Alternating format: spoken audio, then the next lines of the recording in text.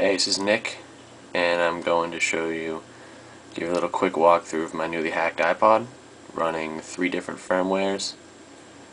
So, as you can see, this is the normal Apple software that comes on the iPod, but when I do a total reset, give it a second, and the iPod reboots, we load the 2 loader that I had acquired from the internet, and you can't really read it, but I'm able to run 3 different firmwares and choose which ones I want to run. Right now I'm loading one called Rockbox. It has a lot of cool things you can do with it. You can change the themes and play a lot of different things.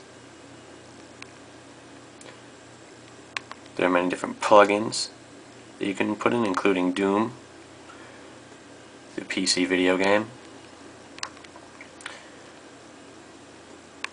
and I'm running right now. Got the menu,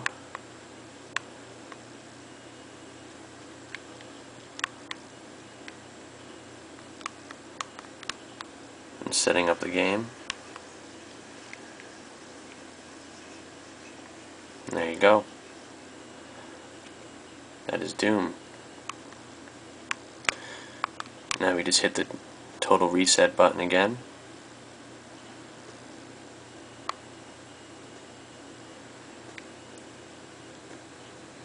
Which brings us back to the loader menu where I can connect to a PC, I could sleep, or I could run the 3rd firmware, which is iPod Linux, which doesn't have that many great things for it.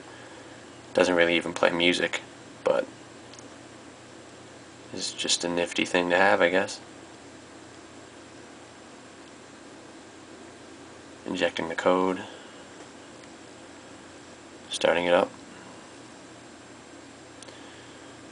As you can see, it looks a lot more like the iPod. It goes a lot slower though.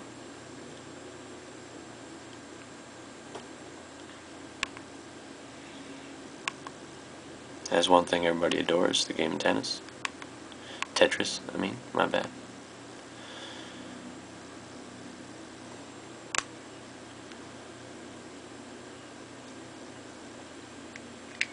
And there you go. That is my iPod in a nutshell. I acquired all these things from the internet, and they're relatively easy to hook up and put on. It does not affect how my iPod loads music, plays music. It does take up some memory, but not enough to be noticed.